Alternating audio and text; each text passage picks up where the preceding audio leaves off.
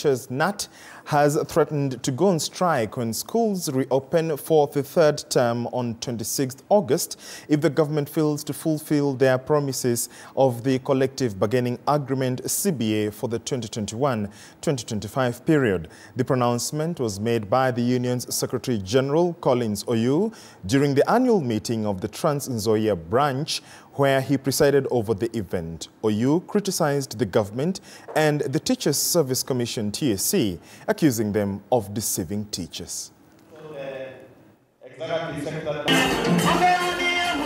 Who am I as a Secretary General of Kenya National Union of Teachers to accept that what I signed, what I duly signed and was deposited in a court of law, to be so binding that it is no longer there?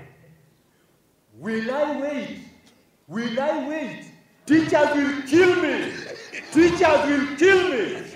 Teachers will kill me. And we are demanding Teachers Service Commission must implement the second phase of the collective bargaining agreement.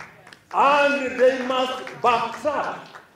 They must rewind and pay teachers in arrears from July 2024 up to the end of August 2024, without which,